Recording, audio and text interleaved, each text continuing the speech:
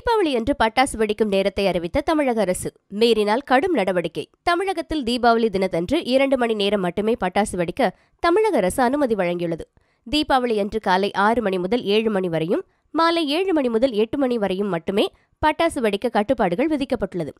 சுற்றுச்சூழல் மாசுபடுவதை தவிர்க்கும் வகையில் தீபாவளி நாளில் 2 மணி நேரம் மட்டுமே பட்டாசு வெடிக்க வேண்டும் என 2018ஆம் ஆண்டு உச்சநீதிமன்றம் உத்தரவிட்டது. இதை ஏற்று 2018 தீபாவளி நாளில் தமிழகத்தில் காலை 6 மணி முதல் 7 மணி வரையும், மாலை 7 மணி முதல் 8 மணி வரை என 2 மணி நேரம் மட்டுமே பட்டாசு வெடிக்க அரசு அனுமதி அளிக்கப்பட்டது. தடையை மீறி கடந்த ஆண்டு பட்டாசு வெடித்த பொதுமக்கள் மீது 1000க்கும் மேற்பட்ட வழக்குகளை போலீசார் பதிவு செய்தனர். இந்த ஆண்டு தீபாவளி பண்டிகை 27ஆம் தேதி கொண்டாடப்படுகிறது. இந்த ஆண்டு உச்சநீதிமன்ற உத்தரவை பின்பற்ற தமிழ்நாடு மாசு கட்டுப்பாட்டு வாரியம் நடவடிக்கை எடுத்துள்ளது. இது தொடர்பாக தமிழக அரசு கூறுகையில், தீபாவளி தினத்தன்று 2 மணி நேரம் மட்டுமே பட்டாசு வெடிக்க தமிழக அரசு அனுமதி வழங்கியுள்ளது.